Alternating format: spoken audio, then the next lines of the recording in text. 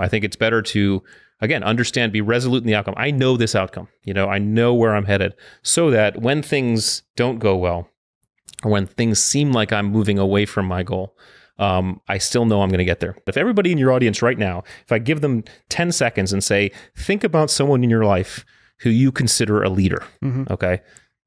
Picture that person.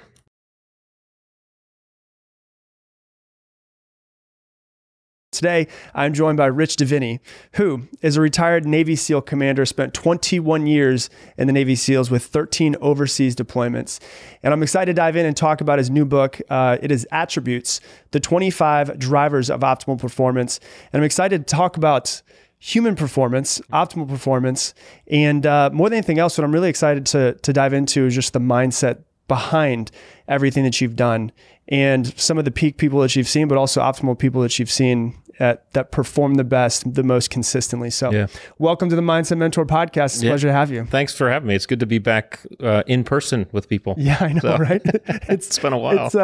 That's what we were saying is we're coming from Texas, so it's kind of normal. And then we came over here and we're both in LA and we're like, it's a little bit different out here than it is back home. I agree. I'm from Virginia Beach, and Virginia's been pretty good. We haven't, nothing's been too extreme. So LA has been on certainly at one end of the response. Yeah, I would say LA's on one side and then Texas is on the complete opposite side. So, but we're getting back to normal. But I'd love to dive into, before we dive into the questions and everything, I'd love for everyone to know a little bit about you, your story, and then also what made you decide to put this book out. Yeah, I grew up in Connecticut, and I grew up with 3 other siblings, 1 twin brother. My dad was a private pilot who we'd take us flying on the weekends, and so my twin brother and I loved flying from very early ages and decided we wanted to be jet pilots, And of course, the only place to do that was, as far as we knew, were the Air Force and the Navy.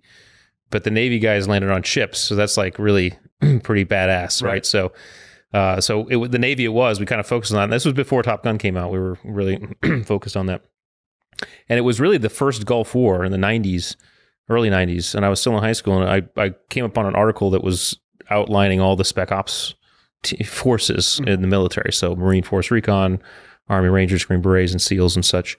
And noticed as I read about them that these SEAL guys did everything. They were like in the snow, in the desert, in the jungle, and they were underwater, which was like, I was a water rat. Grew up on the coast, so anything about the water I loved.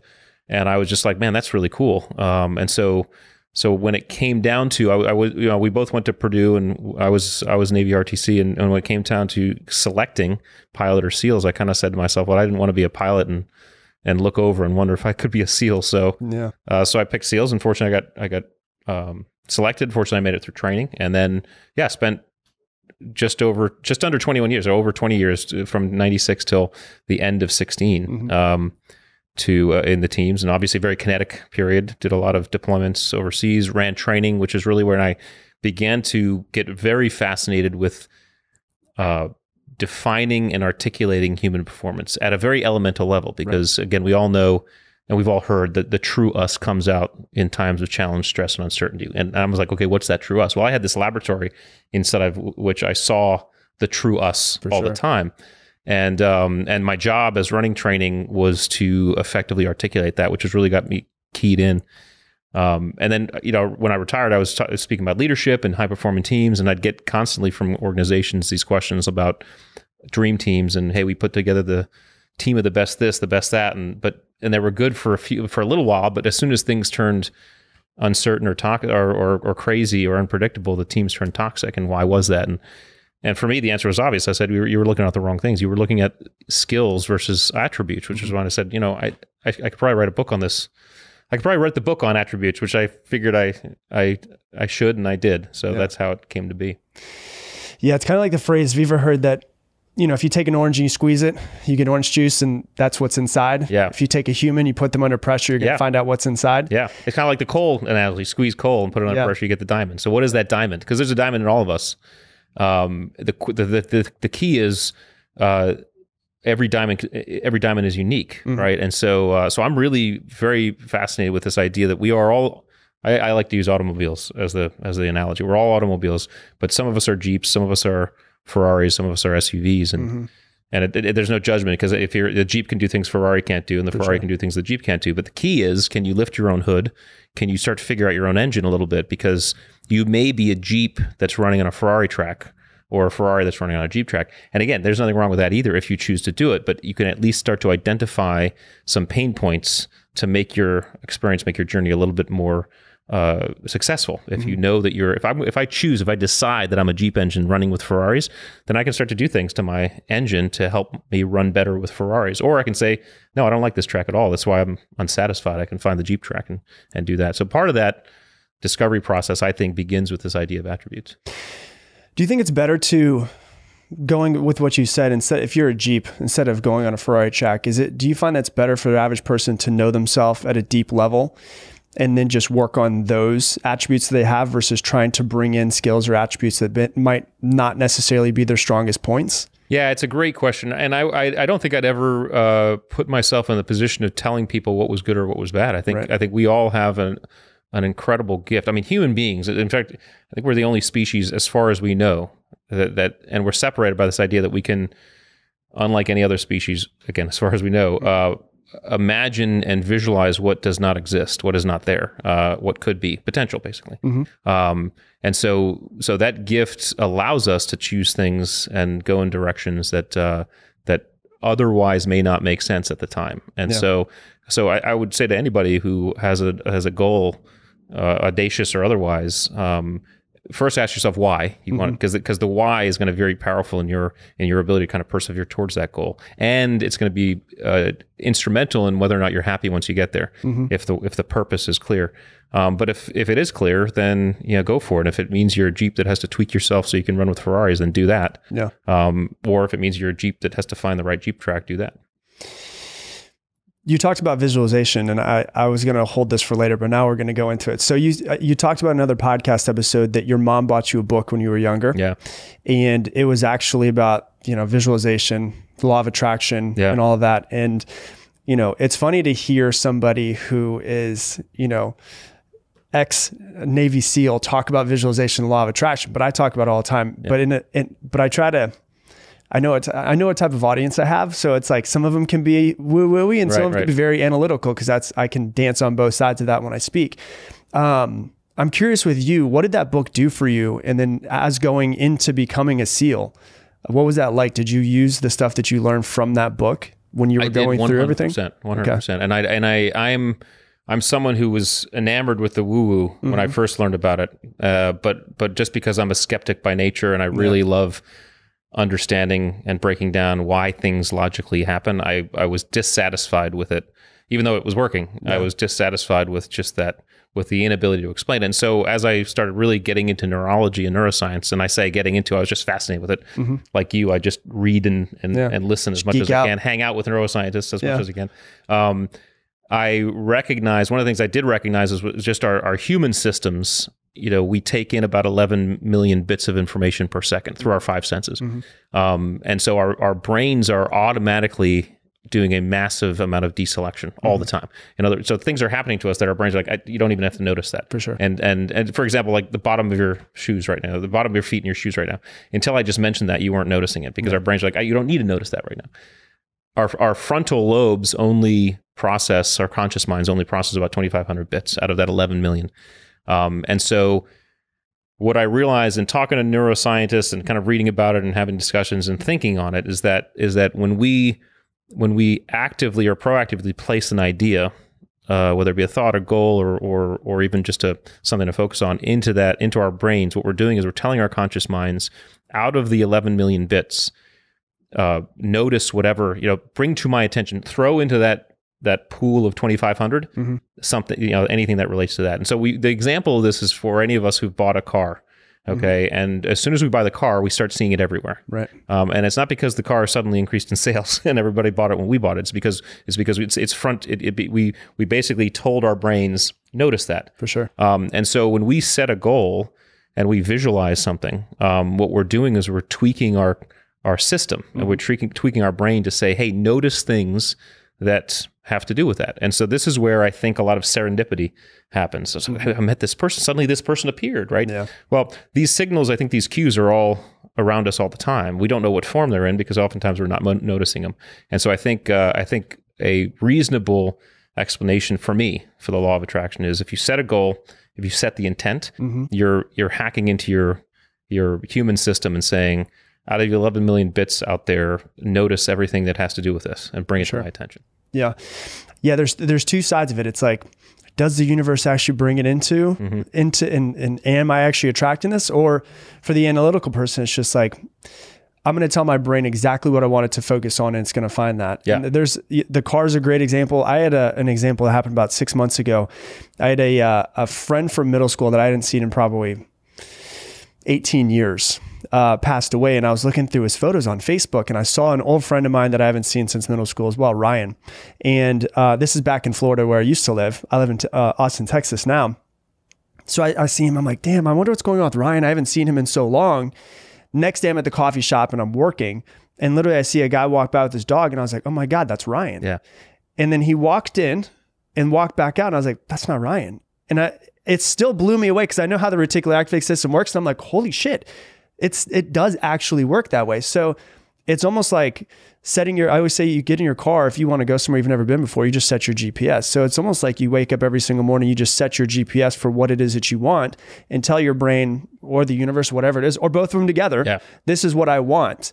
But most people, they don't focus on what they want. They focus on what they don't want. Right. And then they can't figure out why they keep getting more of what they don't want. That's right. And in other words, they're preloading into their system what to notice. Right. Because I've had the opposite happen where I've thought of someone and then like a day later they show up. I see them, right? Yeah. I mean, it's actually them, right? So again, I would love for there to be some science around those other instances where it seems like the universe is bringing us things, because that's happened to me many times as well too.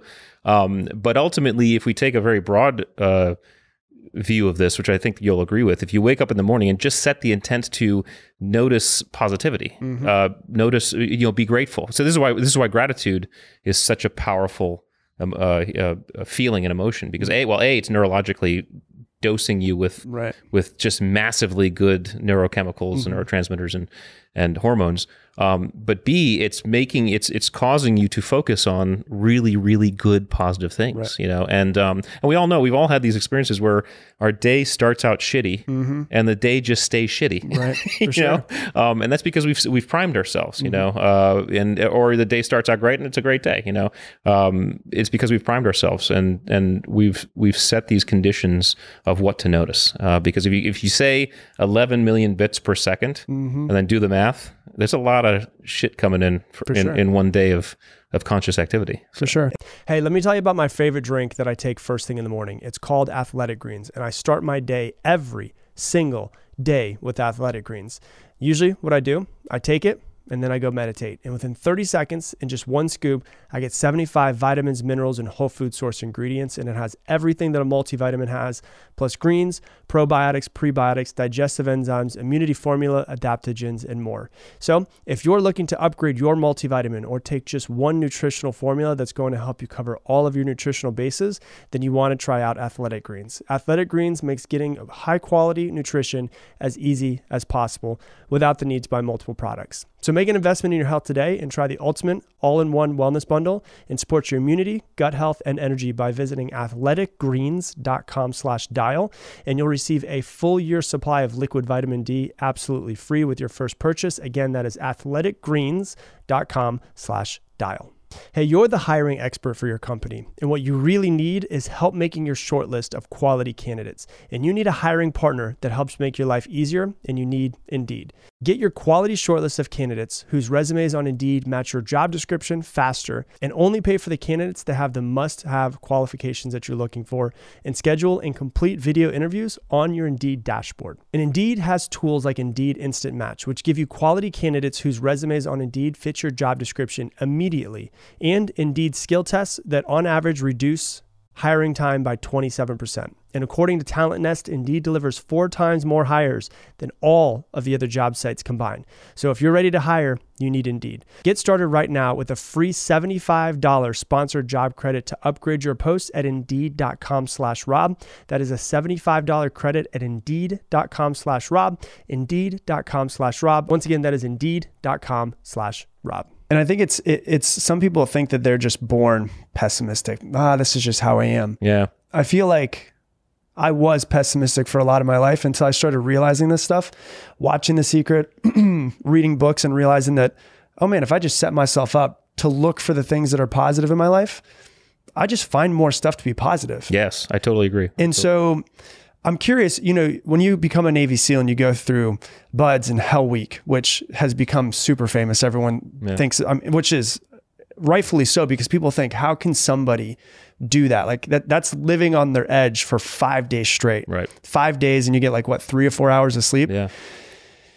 Do you find that when you were in that moment that you were visualizing the end of it, or that you were telling yourself positive stuff? Like, did you use this when you're going through what they call absolute Hell Week? Yeah, the bad news is absolutely not. None of it. You're just trying to get through it? Yeah, you just get through it. So there's a difference between in the moment of challenge, stress, and uncertainty, when things are really bad. This is why inspirational quotes are awesome, but they're not necessarily transferable to the moment. Right. You need tools. There need to be things you can do in the moment, because, and guys used to tell me, when guys wanted to be SEALs, I used to talk to guys about it. And I remember I was on a ship, I was on a Navy ship, and some of the sailors were like really interested. And so I had a gathering of like 5 or 6 or something guys who wanted to go to BUD/S. And the first thing I told them was, I think you guys got to realize something, is that when you're actually doing the job of a Navy SEAL, there's no cool soundtrack in the background going. I mean, it's not cool. There's nothing cool about it. It usually sucks. Yeah. You're cold, you're wet, you're dirt. I mean, when you're diving, it's always at night. It's always in shitty conditions. It's usually in harbors, which are usually just dirty and murky anyway. So it's not as sexy as a commercial for recruiting. And when you're jumping, when you're jumping out of airplanes, you got so much gear that you're really, and you're at 22,000 feet, for example, it's 3 degrees per 1,000 feet. So the temperature drops 3 degrees per 1,000 feet. So at 22,000 feet, if you're getting in the bird at 60 degrees, it's a nice balmy LA 60 degrees, right? At 22,000, it's sub-zero, right? So it's freezing. And oftentimes, and you're stacked with gear, you have oxygen, you have face shields, all that stuff. And because the temperature changes so drastically, a lot of times that your face mask frosts over right over. Oh, wow. So you're going out blind. So it's you almost laugh at how shitty it is sometimes. By the way, humor. We can talk about that. How humor is a hack to getting through. I've got that bad stuff. Right? I love that hack. Yeah. But no, I think you have to preload yourself with vision, purpose, positive thinking, inspiration, whatever that is, that gets you into the moment. But once you're in the moment, there's something more that has to happen. You have to be able to, there's a process. You have to be able to take in the environment and ask yourself some questions about the environment that allow you to move through.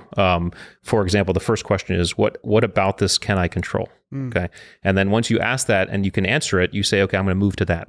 And then you move to that. And then once that's done, and so when you do that, by the way, you get a dopamine reward, neurotransmitter.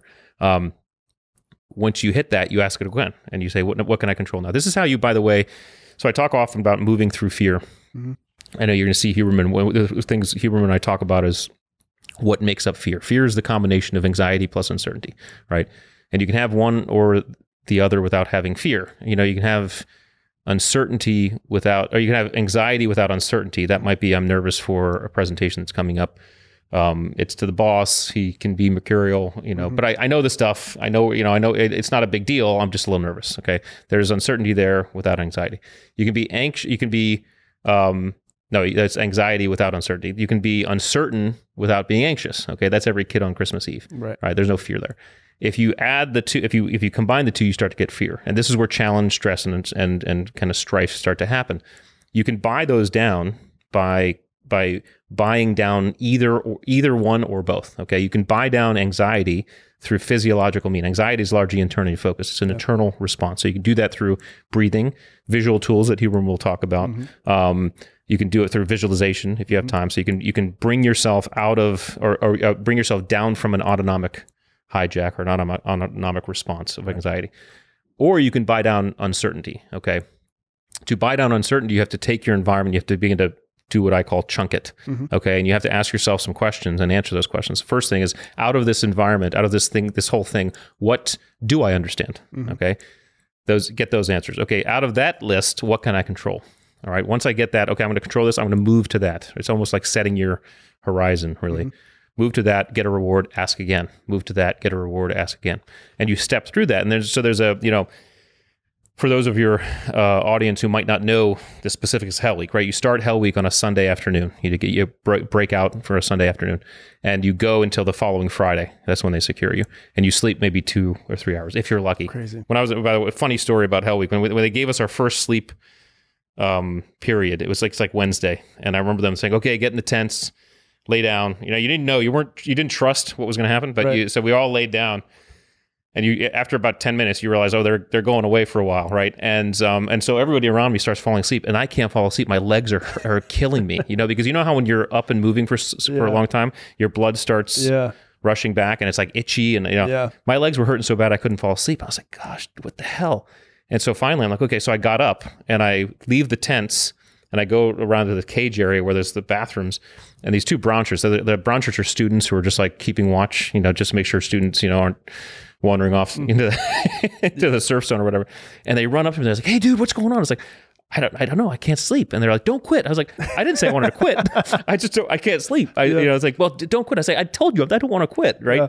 So anyway, if you're lucky, you get 3 hours of sleep. I think I got back and maybe was able to get a half hour. But there's a saying when you are in buds training, it's a kind of a truism too, is that if you think about Friday of Hell Week on Monday, you'll never make it. Yeah, and the guys who do never do, because it's too much. Right. You know? It's kind of like if you have a really audacious goal and you're focused too much on that end thing in the moment, and you realize how far it is and how much work it has to do. You know, you may give up at that point. You know, so I think there's a real value in not focusing on the goal, on the end state too much, depending on where you are in the pathway. One of the things I also say is that you have to be very resolute in your outcome, but be flexible in the approach, and that means know where you're going, but just be flexible. The rock climbers are great examples of this, right? They look at the face of a cliff and they say, "Okay, top, that's where I'm going." Yeah, and they may even map out a kind of visualize a plan of how they think they're going to get there based on what they see. As soon as they start climbing, though, they all recognize and all admit that that's going to change, right? They're looking for the best handholds and footholds, and what they might have thought they've seen as a good one might be a shadow. So they have to move, so that the pathway will change. And sometimes they'll find that they actually have to move like right and down to get to the next best handhold or foothold, which means they're moving away from their goal to find a better way to the top, which means sometimes when we're going towards our goals, it'll feel like we're moving away. And we have to be flexible. We have to be adaptable to be able to do that. Yeah. Yeah. So you kind of talk about, the dopamine reward systems, which is important because I find it so often I've worked with tens of thousands of people, is that they have these big lofty goals that are 4, 5, 6 years in the future, but then they give up because it's too far away. Like you're saying, from Sunday to Friday, it's just too far away. But when you chunk it up, what you're saying, we can go deeper on it, is the dopamine reward system is, you might say, okay, we're in the water right now and this is terrible, but I'm going to get done with the water eventually. And then it's, you get done with the water and there's a little bit of dopamine that's released in your brain that's like, hey, you did it. Congratulations. And it makes you a little bit more driven to continue going. Is that what you're saying? That's exactly right. And just to relate it to something more everyday, I mean, anybody who's losing weight, you know, we all know that process is extremely difficult. And when you start it, start on January 1st or whatever, right? By January 5th, you're going to look in the mirror. It's not going to look like you lost much, right? Yet it's going to be painful getting to January 5th. In fact, sometimes those are the most painful days, those first few days. And you will look no different on January 5th than you did on January 1st, most likely, if you're doing it in a healthy way, right? So if you give up then because it's not showing anything, it's not looking any different, you're lost. You know, the person who has never run in their lives and they're overweight and they want to run a marathon, you know, to think about a marathon at that moment is not a good idea. What you need to do is say, okay, well, what's a good goal? Well, maybe it's to buy some running shoes. Okay, that's goal, right? I get those running shoes. Now I'm gonna put the running shoes by the side of the bed, and when I get up tomorrow morning, I'm going to put them on. That's all I'm going to do, right? And then the next morning, I'm going to put them on, I'm going to walk out to the mailbox, and then maybe a week later, I'm going to jog out to the mailbox, or whatever it is. But it's basically this whole adage of eating the elephant one bite at a time, or chunking it up. But it's neurologically actually true, because you're setting a reward system for yourself. It has to be subjective, because the goals have to have meaning to you. They can't be given to you necessarily. They have to have meaning to you. So if you set something too small, it's not going to work. I try to run once or twice a week. So if I tell myself I need to get back into running, I'm going to put the shoes by the door. It's not going to. I need to do a little bit more than that. It has to be there has to be a little bit of challenge, a little bit of ability to say, cool, okay, I did something new, different, novel and it felt like I moved towards something. So. Yeah. 5 years ago, FelixGray realized that eyes were not meant to look at screens all day, and they designed glasses to make your daily screen time more comfortable and your workday more productive. And FelixGray lenses filter 15 times more blue light than traditional lenses. And they offer classic frame styles and hand finish for durable, lightweight, and really comfortable pair of glasses that you wear. And blue light lenses come standard, starting at $95, and you can add your prescription at checkout, starting at $145. If you can feel your screen time, or if you're not 100% sure if blue light glasses are right for you, start with the best blue light that you can get. Try FelixGray. And with their 30-day money-back guarantee, there's nothing to lose except for your eye strain. So get the best pair of glasses made for the 21st century, designed for modern, hardworking eyes. Go to FelixGrayGlasses.com/dial for the best blue light glasses on the market. That is FelixGray glasses.com/dial. Free shipping, free returns, free exchanges. FelixGrayGlasses.com/dial. Hey, if you're looking for an amazing gift for your dad for Father's Day, check out Aura Digital Frames. They're beautifully designed Wi-Fi frames that connect people around the world through a delightful photo sharing experience. You download the free app, set up the frame in minutes, and add photos. And you have free unlimited storage where you could put thousands and thousands and thousands of photos that your entire family could put photos on. When we hear digital frame, we tend to think of plastic, gadgety looking stuff that just ends up in a box inside the garage. Not Aura. These are gorgeous, living room worthy frames that are super simple to set up and make it easy and fun to share photos from anywhere in the world using the Aura app. And Aura's super high resolution, auto brightness adjusting display means your photos always look their best. And with Father's Day and Amazon Prime Day right around the corner, what better way to show your loved ones that you're thinking about them than giving a gift of memories that they can have year round. It's the best way to stay connected, and Aura is offering Mindset Mentor listeners $30 off their Wi-Fi frames by using the code MINDSET. So go to auraframes.com to redeem. Once again, that is AURA frames.com and use the code MINDSET. And I love it because cliches are cliches because they're true, but it's really what you're talking about is fall in love with the process. Like falling in love with not the end goal, but if you fall in love with the process of, okay, I'm just going to put on these shoes and I'm going to walk to the end of the street.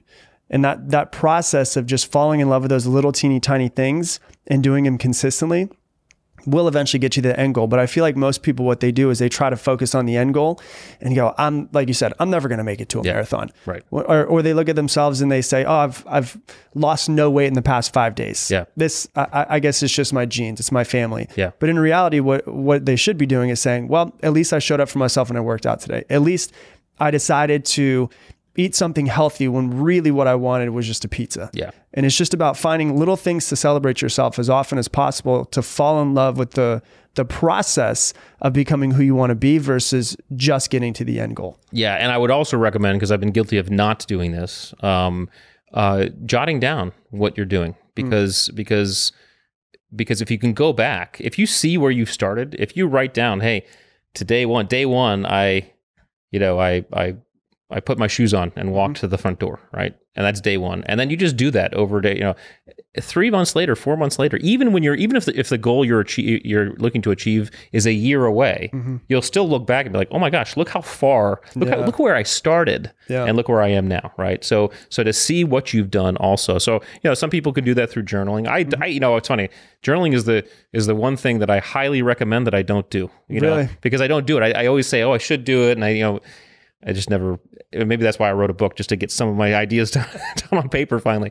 But yeah, journaling is actually a great process, I think, if you just take some time at the end of the day and just jot down, hey, what did I what did I accomplish today? What happened? Right. What did I learn? You know, what can I be grateful for? I think that's a really powerful process. It's a cool tool that I should probably start doing, but I definitely recommend it. Yeah. So I'm curious because we were talking about fear just a minute ago, and I have a friend who he went down and lived with a native Brazilian tribe in Brazil, like 5 days into the jungle. Like they don't have cars, they don't have any of that stuff, right? And he had to walk around. He was down there for 40 days. Did a whole spiritual journey with them, and he had to walk around with a machete at all points in time because he's like, if you see a jaguar, it's too late. It's already been seeing you for a really long time. The one thing that he said at that point in time, I realized the difference between what he calls a primal fear, which means there's some sort of death attached to it, and intellectual fear, which is like judgment, worry about enough money that's in a bank account, all that different type of stuff. Do you notice that when you are in those situations that's true, where you can tell the difference of when you're in situations, you're really cold in buds, or maybe you have something that's going on in mission, there is no thought of like any of the intellectual fears popping up in your head, is there? No, you're right. I think it's very basic. Yeah. You get down to very basic stuff. But what's interesting is a lot of the guys you talk to, because I'm one of them, who get through SEAL training, will say at some point, for example, when you're freezing in the surf zone, said to themselves during training, I mean, they can't kill me. So it's not like they're allowed to kill me. So they got to end this at some point. Right. You know? And I literally remember saying that to myself. It was so miserable. I was like, well, I mean, they're not going to kill us. They're not allowed to, right? Yeah. So you almost try to make intellectual what might feel primal, at least in that moment, because you know it's real, or you know it's not necessarily real. Which is interesting because it's a great distinction that I had not considered. So I'm actually glad you brought it up, because when you get into combat, you then have to make a little bit of a transition, but not overly so, because I think if you get too focused on the primal part, that's when your amygdala starts to kick in, you know, because we want to survive. That's all we want to do. Right. And so I think one of the things SEALs are very, very good at, and spec operators, or anybody who kind of, first responders who run into danger, are very good at, is compartmentalizing away some of that primal fear, so that you may move, not considering. I mean, listen, you jump out of an airplane at 22,000 feet, there's many, many things that go wrong. For sure. And other than understanding my parachute malfunction procedures, if something happens, I didn't think about any of them, because it wasn't really the time to do it. To go down that spiral was not productive. I needed to focus on the job, getting it done. Certainly I was prepared, but so I think there's a level of compartmentalization that actually is very effective in being able to set aside even a little bit of the primal fear. In day-to-day life, however, we have to recognize that most of us, and I would count myself in this category now that I'm not in this, I'm retired, I'm just living day-to-day life. Very, very few of our fears are even approaching primal. It's almost all intellectual. For sure. And so that's what we have to recognize, is that it really is, what is it? False evidence appearing real, which is an acronym. It really is kind of that, because you're placing things and perspectives and judgments around it that I think it'd be healthy to interrogate once in a while. So let's go back to buds, because I know, isn't it like 90% of people drop out? Yeah, something like that. What do you feel is the difference between someone who stays in and someone who drops out in the middle of the 5 days? Yeah, if I had that answer, we would patent it and then go sell it to SEAL training. Did you notice anything as you're with those people though, of like, oh, this guy's about to drop? Well, there's sometimes I notice, and so this is where we could talk about humor. So first of all, compartmentalization. If you can compartmentalize, the guys who make it through can all compartmentalize. That's an absolute. So give me an example of like what that would look like in the moment where you're going through Hell Week. What is compartmentalizing that? That's like, okay, I'm running for hour whatever with this boat on my head, and every part of my body is aching, and I'm miserably hot, right? And I say to myself, okay, well, pretty soon I'll be in the cold water and I'll feel better, Right. And then I'm in the cold water, freezing my ass off, and I'm like, oh my God, I can't move. Well, soon I'll be running the boat up. That's compartmentalization. That's basically, hey, I'm just going to make it to the next meal. That's my next, I'll just get there. It's almost that ability to move the horizon. Yeah. It's the ability to, in the book, I describe it very kind of precisely. And that is from a brain aspect, what it is, it's the ability to assess the information that's coming in. Assess its relevance. So out of all this information, what is relevant to me in this moment? Then from that list, prioritize, from this list of what's relevant, what order do I need to put on it, put it in, and then from that order, focus on the top thing and forget about everything else for a moment. That's compartmentalization, you know. So in a like a environment like Hell Week, which is kind of extreme, where the idea is you don't necessarily want to focus on what you're doing in the moment. Right. You want to focus on maybe one other thing beyond that. You're saying, okay, what's relevant? Well, you know, what's all this information? Well, yeah, I'm running, blah, blah, blah. It's hot, all that stuff. But let me prioritize the way I focus. I'm going to focus on the cold water over there that I'm probably going to be in, right. You know, and I want to just focus on that, right? That's so the compartmentalization, you know, from a psychologist standpoint, we've often heard compartmentalization negatively described as this act where people kind of put away things that they shouldn't, that they don't want to focus on at the detriment of their own psyche. For sure. Which happens, by the way. And it happens especially when you're really good at compartmentalization. But ultimately, the effective use of compartmentalization is the ability to focus on exactly what you need in the moment, and ignore everything else you have to ignore. You know, and to the extent that you're not even emotional about it, right? So this is like, you see the Hollywood movies of, you know, people in gunfights and the buddy next to the star, you know, gets killed or dropped, and he spends the next 5 minutes, you know, kneeling over the body, crying and mourning during the gunfight, right? That doesn't happen, right? You don't have time to do that. You basically have to win the fight, you know, before. So that's effective compartmentalization. Whatever happens, whatever happening, I need to focus on what's important in the now, and then once that's complete, I move on. That's what compartmentalization is. So let's go back, because now I get questions on that. There's so many things I got questions on, but let's go back to watching someone who's you think is going to be dropping out soon.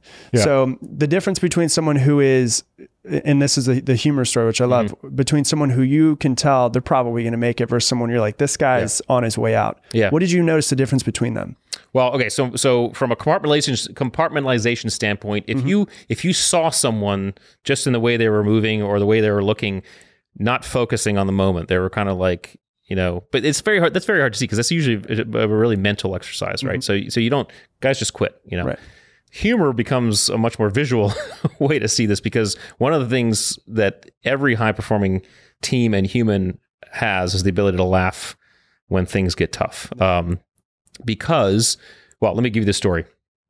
When I was in Hell Week, you know, I was in the surf zone and freezing there for a long time during surf torture. And surf torture is you link arms with your classmates, you march out into the surf zone till about knee high, you turn around, you lay back. The water crashes over you and recedes, and it's the coldest thing. I mean, anybody here in Southern California knows that the water out here is not really that warm, especially in November when we're going through Hell Week.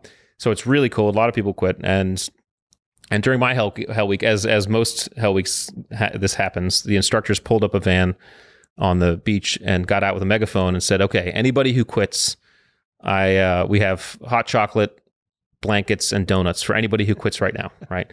And of course, it's like the Survivor thing. Yeah. You know, so a lot of people like, ooh, that's a. And I remember the guy next to me. It's funny. This guy next to me, he was just at my house this weekend. You know, I hadn't seen him in a few years, and we were remembering this story. The guy next to me yells at the top of his lungs, "Hey, do you have any chocolate glazed donuts? Because if you don't have any chocolate glazed, I'm not quitting." Okay. And I remember him laughing, and I burst out laughing. Yeah. And at that moment, I was like, oh, okay, this is fine. Right. But I looked over to my left, right? And the guy to my left was stone faced. I mean, he hadn't even heard the joke. You know, he was lost in his pain. And I said to myself, I remember saying to myself, this guy's not going to make it. You know, and sure enough, within a minute or two, he quit. But what happened there, what humor does is when we laugh, it releases 3 chemicals, 2 neurotransmitters, 1 hormone. Dopamine, which is obviously we know feel-good chemical.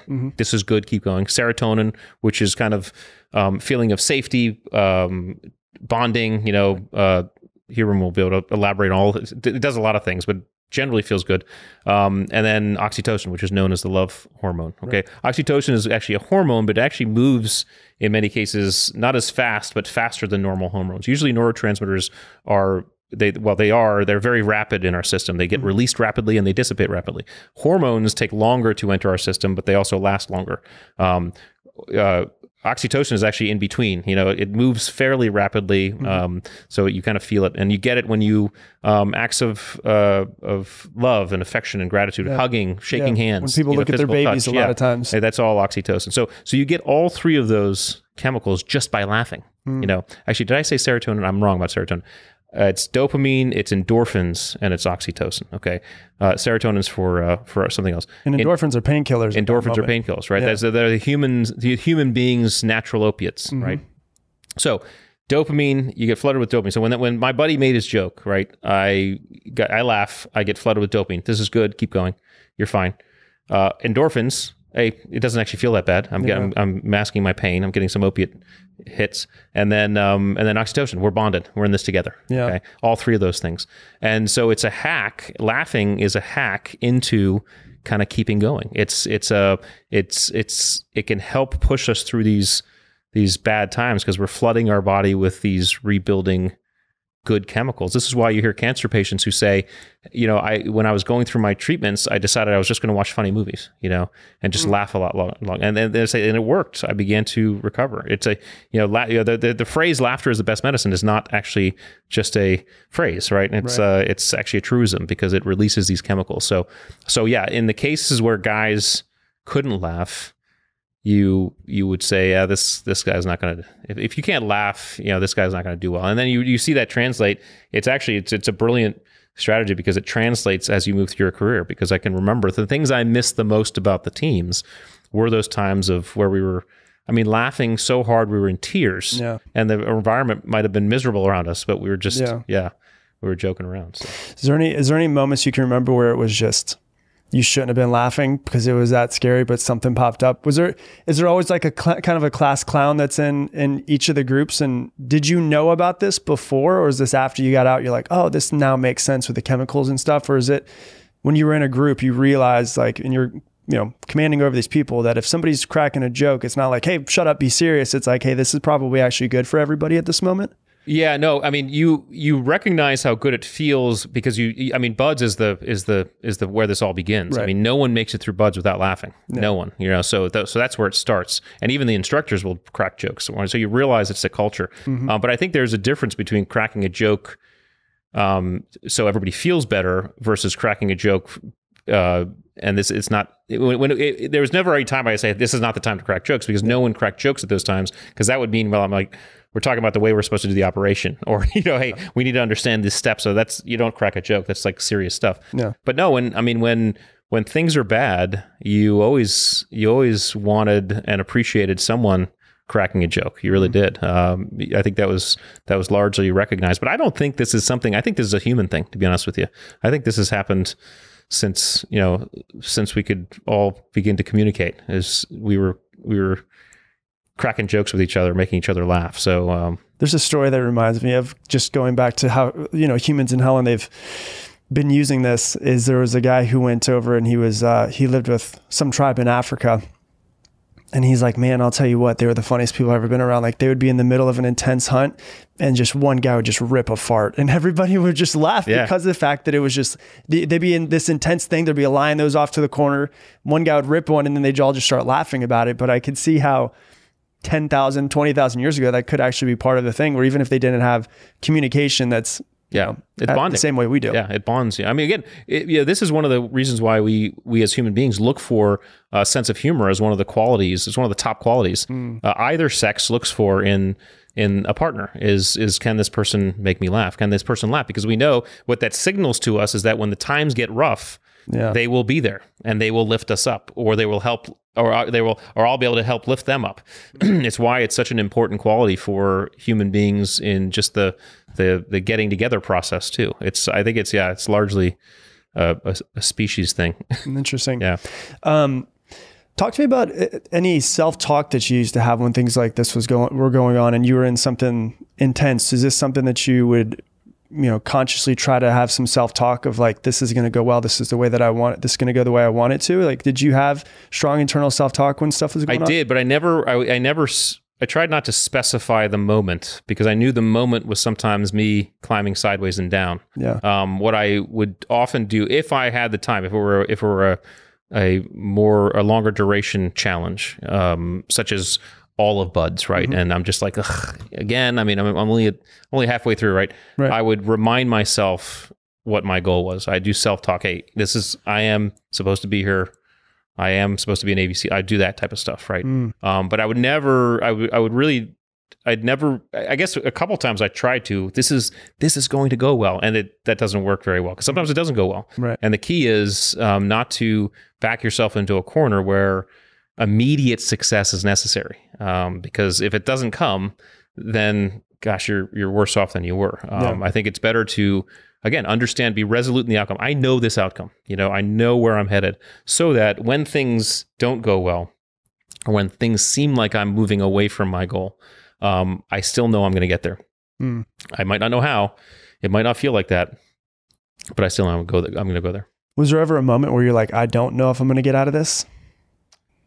No, I can't recall a moment where I thought that, because I think, certainly in the SEAL world, in the combat world, that type of thought, I think, can start a negative spiral, right, in the wrong direction, because that means you're focusing on the wrong thing.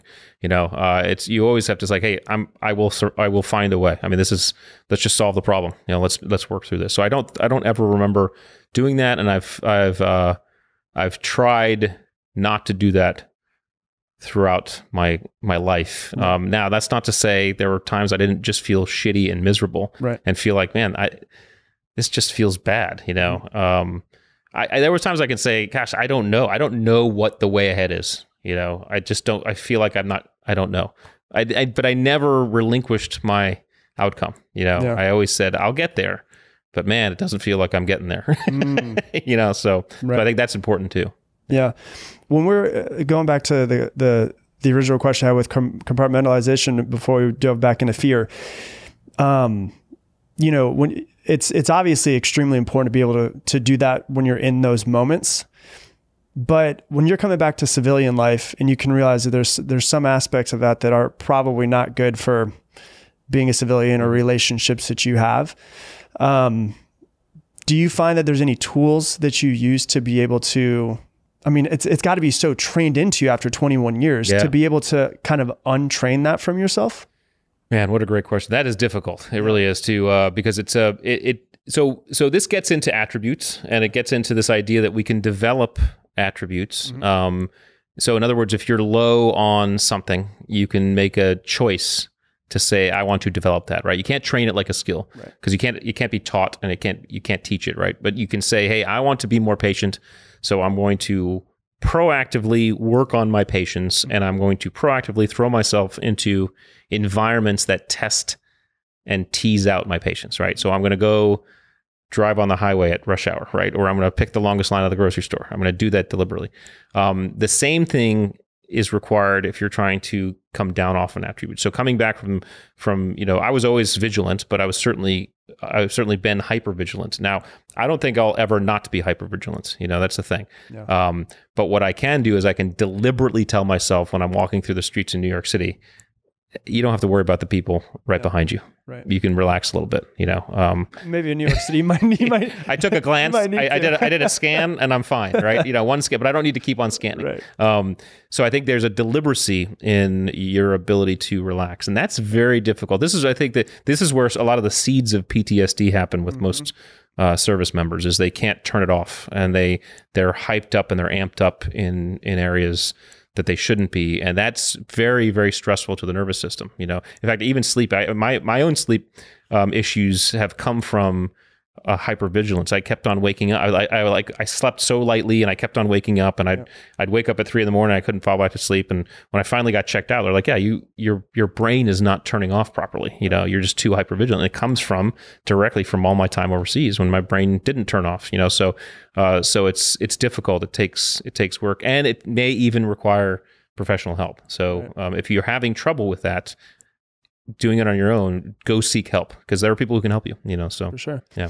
I'm curious if you and Andrew Huberman ever talk about PTSD, and if you guys, with how many people come back and have the issues that come back, I mean, rightfully so, from the way that stuff they've gone through, stuff that they've seen, and they come back and they can't turn it off. Like I have a friend who didn't sleep for more than like an hour for a year and a half. Yeah. And he ended up just having he had mold in his place. He didn't realize, and it set off a certain part of his brain, but he would walk down the streets and he thought that the buildings were going to fall on him, and he just couldn't fall asleep. And every time he'd start to fall asleep, his brain would wake him back up, which I could imagine could be part of PTSD. Do you guys ever talk about that, or how that, is there research going on, do you know, around that, and how maybe they can be helped through figuring out what's going on inside their brains and the chemicals that are going on? Yeah, well, I know Andrew would be able to talk very effectively about the chemical reactions. But we are both reticent to get into the psychology of it, right? Yeah. Because he's into neuroscience and I'm not even in the medical field, right? So, however, I think what we have talked about, and I think what we can say in general purpose, is that a lot of growth, personal growth, ability to move beyond and grow from a challenge and stress requires an ability to effectively reflect back on that experience and ask yourself some very empowering questions about it. What did I learn? How can I grow? How can I use those things to move forward and persevere? Right now, the only way you can ask those questions effectively and get effective answers is to do so from an objective emotional state. Right.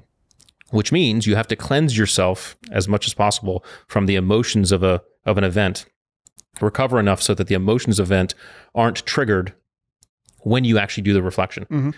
This is the problem. This is where a lot of folks need psychological help, because they have to reframe the event so that it doesn't trigger those emotions. Because as soon as you trigger, you get yourself into a brain state where you can't effectively reflect and you start reliving it again. Yep. And so I am certainly not in a position to be able to help anybody do that. Sure. What I am in a position to do is help most of us who experience little tragedies, and spin on them for no reason. And you can actually ask yourself, you can actually more deliberately get over the emotions of them, because you can actually say, well, I probably overreacted. You can kind of think through it a little bit. And say that if you want to look at those, and I call it honoring your antagonists, if you want to look at those antagonists in your life effectively and grow from them, then do some recovery so that you're not you distill the emotions around it as much as possible, and then effectively ask some questions about it. Now, that distilling process may take a few hours, it may take a few days, it may take a few years. Right. In the serious traumatic events, whether it be war or otherwise, that humans go through, go get help to do that. Seriously, and I'm not joking. If you feel like you can't do it, you need to get help, because there's so many people out there who can help you reframe that. But if you're just feeling like you can do a little bit better in life, and you feel like you've been through some lows that you want to learn a little bit more from, then you can actually be a little bit more proactive in the process. And in fact, you can probably reflect. One of the first exercises you can do for yourself is you can say, okay, let me think back to an experience in my life that was painful and I got through it, and then ask yourself, okay, what did I do back then? What were the steps that I took in that? Because that is an example of you growing from challenge and trauma and uncertainty. So if you have an example, we all do. I mean, we all have antagonists. It's funny. The theatrical definition of protagonist is a person, place, or thing that is for the main idea, and an antagonist is person, place, or thing that is against the main idea, right? So it doesn't have to be a person. It doesn't have to be. It can be a weather event. It can be a layoff. It can be a global pandemic, right? But it doesn't even have to be evil. It can be like something that just happened, and it's like, oh my God, that was a challenge. So the idea of honoring one's antagonist is to be able to do the appropriate recovery, and if the answer to am I recovered enough is, can you look back on it with a degree of objectivity? If the answer is yes, then it's time to effectively reflect, and then effectively reflect. But some people, they don't take enough time with that recovery. So it's important that you take enough time for that recovery to get to that objective place. And if you're finding trouble doing that, go get help. Yeah. Agreed. Yeah, especially when you see the numbers of what could be happening with PTSD just over this past year that we had. Yeah. But with the attributes, you make a clear distinction, the difference between attributes and skills. And for anybody who hasn't read the book yet, I do recommend that everybody goes out, gets it. But give us a little bit of an idea of the difference between the attributes and the skills, and what can be built upon between the two of them. Yeah. So again, I had to, when I'm talking about, I'm really fascinated with elemental human behavior, like I said. So what are those things? And so in doing that and looking at even the SEAL training, I had to say, okay, I had to separate skills from these attributes thing. Well, skills are things, we're not, they're things that we learn, right? None of us are born with the ability to throw a ball or ride a bike or shoot a gun in the SEAL case. All right, we learn those things, we're taught those things. Okay, skills also direct our behavior in known certain environments, right? So here's how and when to throw a ball, or here's how and when to shoot a gun, or ride a bike, or whatever. And because they are tangible and visible, they're very easy to assess, measure, and test. You can see how well anybody does any one of those things, And so oftentimes we get seduced when we're selecting teams or businesses or hiring, or even judging ourselves with those tangible results, right? Because it can be put on a resume, it can be put on a stat board. We can see how well someone's sales numbers. We often judge ourselves sometimes on our skills, but what skills don't tell us is how we show up in challenge and stress and uncertainty. When the environment becomes uncertain, it's very difficult, if not impossible, to apply a known skill to an unknown environment, right? So this is where we lean on our attributes. Our attributes are innate, okay? We're all born with levels of adaptability and patience and situation awareness and resilience, okay? Certainly they develop over time and environment, but we can see levels of these things in very small children, right? Anybody who has small kids or hangs around with them will say, well, yeah, that 2-year-old is really patient and that 2-year-old is really impatient, right? They're there, right? So we're born with them. They inform our behavior rather than direct it. So they tell us how we're going to show up to a situation. So my son's levels of resiliency and perseverance, for example, informed the way he showed up when he was learning how to ride his bike and falling off a dozen times. Okay. And then because they're hidden, they're not necessarily kind of in front, they're hidden in the background. They're very difficult to assess, measure, and test, right? It's very difficult to sit across from someone, say in an interview process, and see and assess how adaptable they are or how resilient they are, right? So they get missed on a lot of assessment and hiring procedures or practices.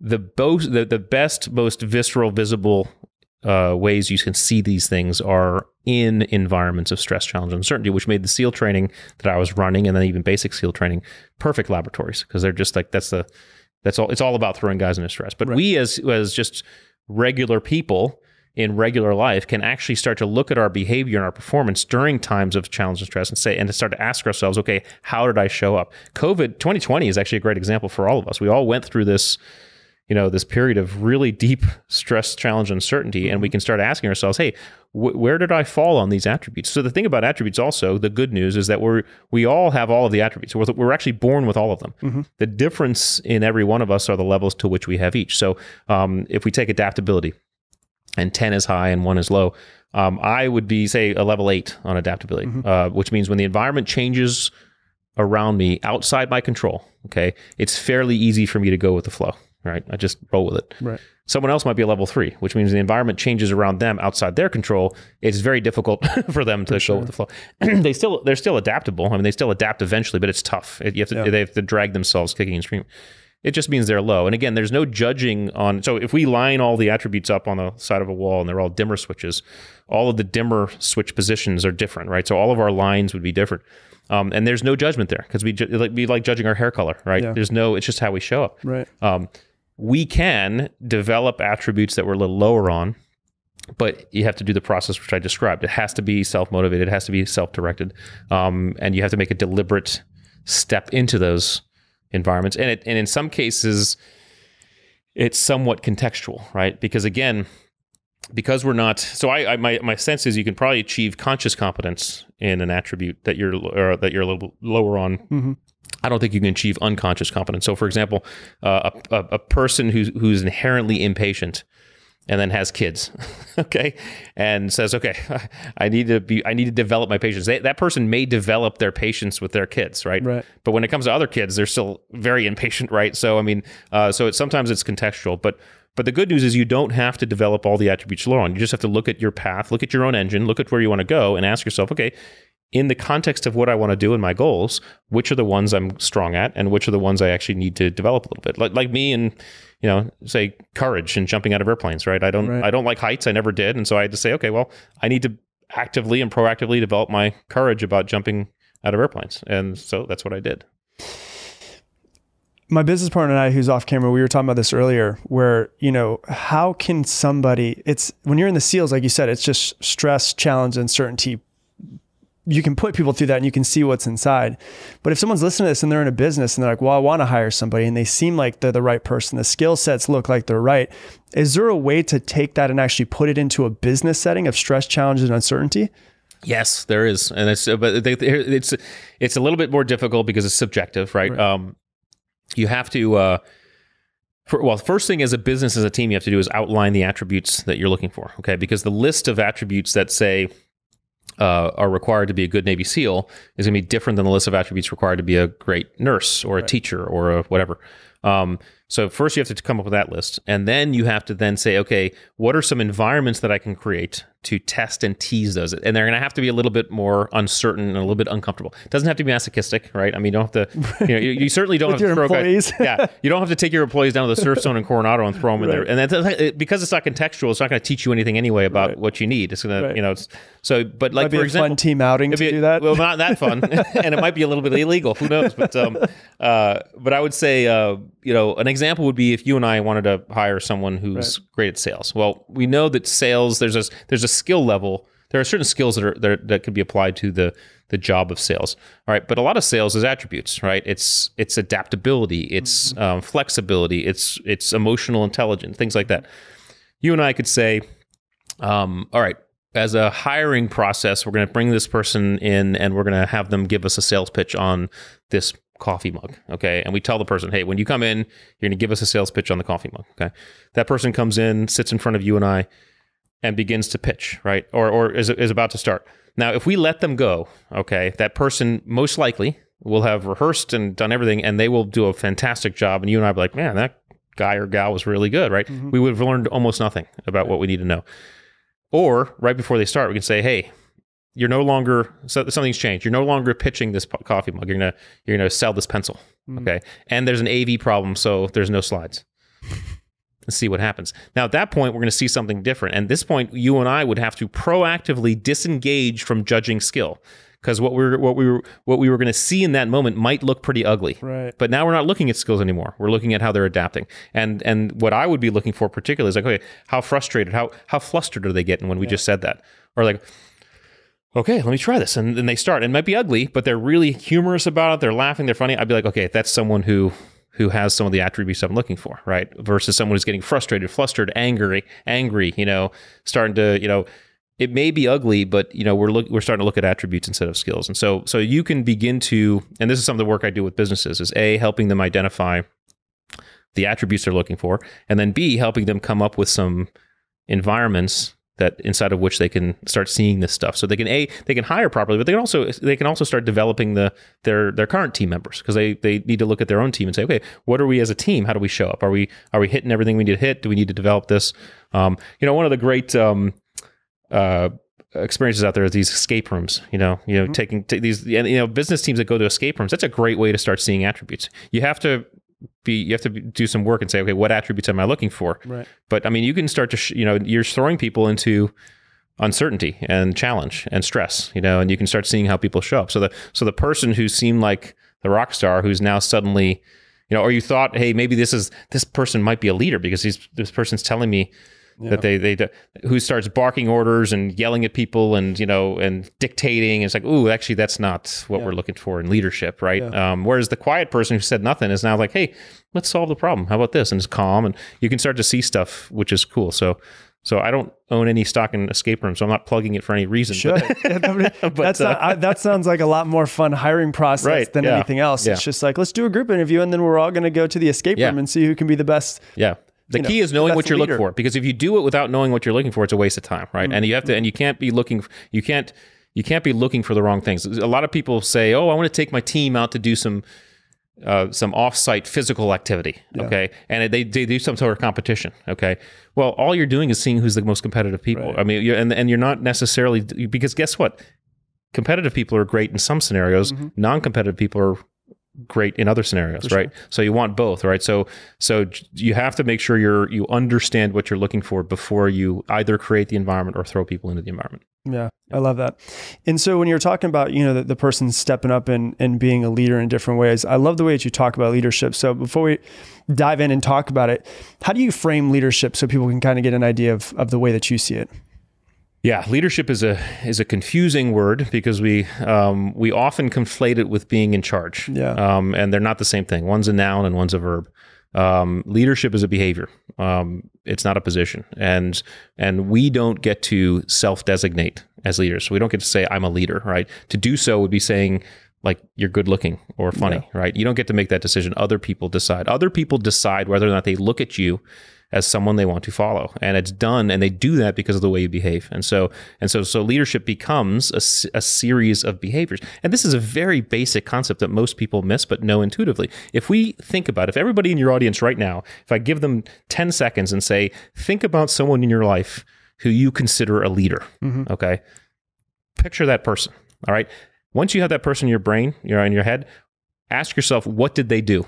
Why do you consider that person a leader? And immediately the people in your audience and you and I are going to start thinking about behaviors. Well, they were humble. They were accountable. They took a risk on me, but they had my back. They pushed me forward and and they showed me who I was. They pushed me to be a better person, right? All these behaviors. It's not that no one I guarantee no one's sitting in the audience saying they told me what to do. Right. They gave me a good list of jobs to do every day. Right. They gave me a raise when I deserved a raise. Right. They wrote some nice things. That's not what great leaders do. And this is why when you're in organizations or teams, it's often, sometimes too often, where the person in the hierarchical position of leadership is not in fact seen as a leader. It's like the guy over there or the gal over there who does like the whatever job that no one thinks about, but everybody goes to when they have issues, right? Yeah, that's leadership. And so the attributes I talk about in the book are the attributes that lead to the behaviors that cause people to designate leaders. And again, in the work I've done around the world since I retired in the leadership space, we go around and we ask crowds, say, hey, describe what great leaders do. And we'd make lists and we'd write it on a whiteboard. and then we'd have lists of like 20, 30 things. And what's interesting is the same words always came up. It was the same shit, right? The lists were always the same. Didn't matter where we were. We were US, we were Europe, we were Africa. If it was millennials, it was baby boomers, it was Generation X, who knows? It didn't matter. It was always the same list. And it's these behaviors, and they're very elemental. And we know it. It's just intuitive. And the same thing for being a good teammate. This is why the team ability attributes are also behaviors, because you don't get to call yourself a great teammate either. Yeah. So let's say I have a business, someone out there is listening, they have, a position that they need to promote to. They have 3 people that they're considering for that, and they're trying to figure out who would be the best leader. What are some of the attributes that you're going to look for in somebody?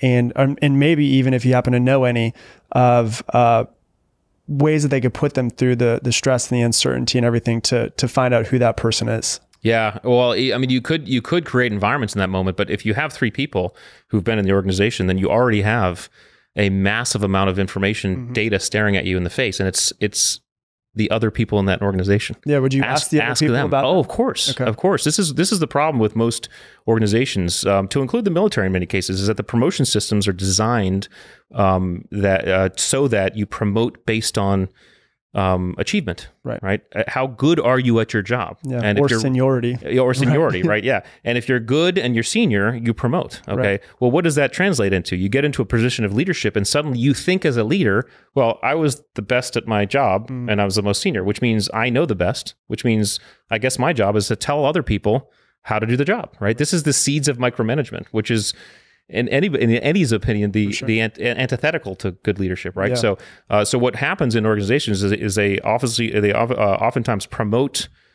You get put into a position of leadership based on being great at your job, and then when you're in that position of having people in your span of care, no one tells you that your job has fundamentally changed. Your job is now to help empower. This is the other problem with the word leadership, right? And the word leader, because leader by definition, at least one of the definitions, the noun is in front, the person in front, okay? The leader of the race or whatever, that's the person in front.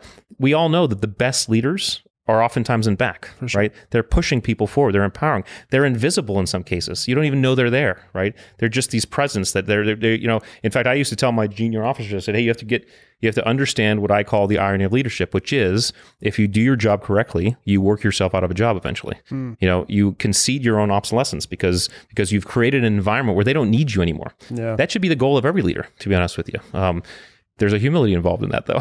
That was actually exactly what I was gonna talk about. Is when I think of, I know that's one of the attributes as well. When I think of the best leaders that I've always known, they're never somebody who just talks about how great they are. They always talk about, somebody else's win. And so, how important do you feel humility is for a leader? It's of utmost importance for a couple of reasons. First of all, it shows that person, that leader, the person in charge, doesn't know everything. And that shows an understanding that the journey is just as important as anything else. Because we all know it shows a lack of arrogance and egotism and all that stuff.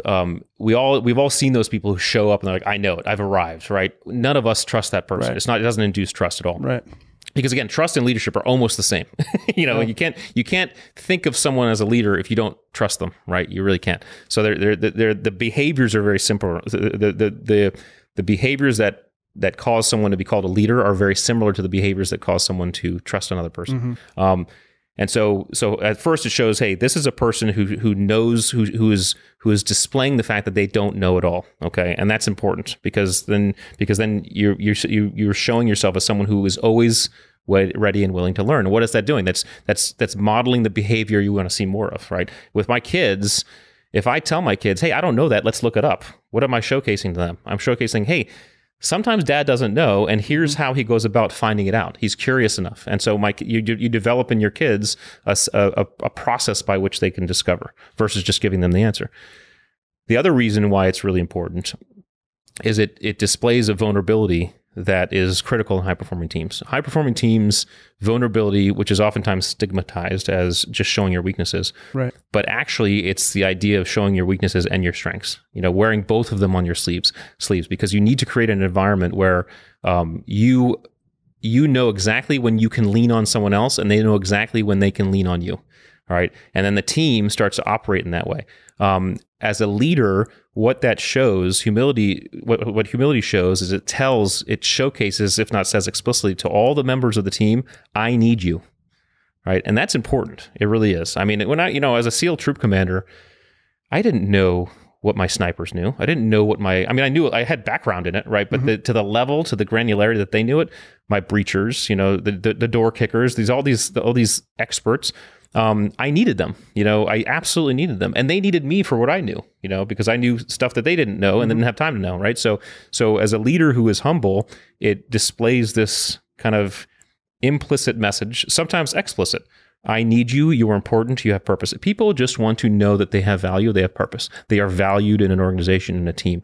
And if the leader shows them that by saying, I need you, you are important here. You are someone we need. I need. It's huge. And by the way, this doesn't happen just with business teams. This happens. A great marriage is a high performing team, right? What does a great couple do, right? They need each other, right? And they're explicit about when they need each other, and they're there to support and lean, and that's important too. So, yeah. And I could also see that from parenting as well. Totally. Yeah. So when you're looking at a company, you walk into a company, do you find that a lot of times that, let me ask you in a different way. What's the difference when you walk into a company that looks like it's a complete shit show and you walk into a company where they're actually doing really well, we're just going to add some fuel to the fire? Yeah. You can often tell by the level of safety and vulnerability that is displayed. The more safe and vulnerable an environment it is, the more transparency you have. So there's different environments, there's different situations where you can see this play out. One of the situations you can see this play out is in debriefs. Okay, so in the military you have what's called the AAR, the after action review, or the critical event debrief. And most of the military does this, I know certainly in Spec Ops, after everything we did, whether it was a mission or a training evolution, before you cleaned your gear, before you cleaned yourself, before you did anything, you all got around and you basically asked yourself 3 questions. What went right? What went wrong? And what could we do better next time? Okay. And you had this debrief. And sometimes these debriefs were brutal, right? Because it was like, okay, that got screwed up, that got screwed up. And it's like, it's hard, it's harsh, but it was always from the context of making us better. So the person who screwed up wasn't the target.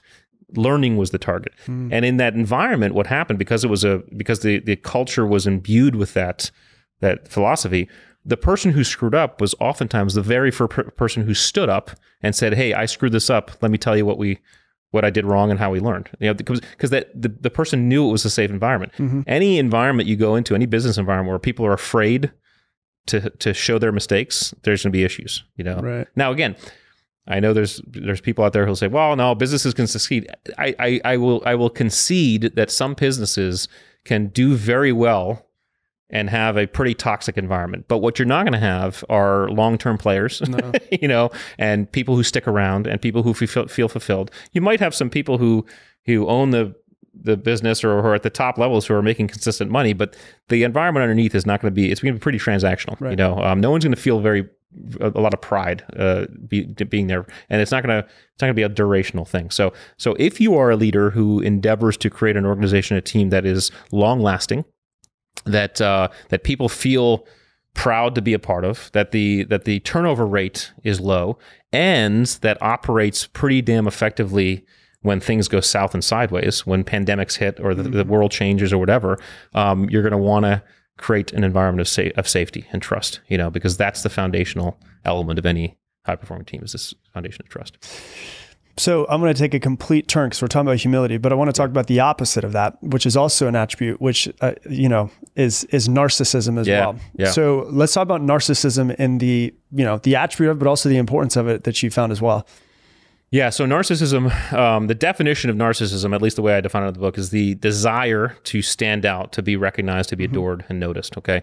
Now, when I explored this as an attribute, what I had to do was some deep inner work because I had to ask myself. Well, first thing I did is I went to the DSM-5, which is the psychological Bible. Basically, it outlines all the different psychological diseases and things like that. And so I looked up narcissistic personality disorder, which is a codified bad thing. Okay. Yeah. And in the DSM-5, it outlines 9 criteria. They're basically sentences that describe, narcissistic people. And I think it says if you have 5 or more, then you qualify as having the disease. Okay. And I read those, and I didn't have 5 or more, which is good. But what I did realize is that a lot of the stuff in the sentences wasn't that foreign to me. It wasn't like I was reading that and saying, "Oh, I never do that," right, or "I never do that." So I was like, okay, that's clue number 1, right? That I'm not necessarily clean on this one. Right. But then I asked myself, okay, why did I become a Navy SEAL?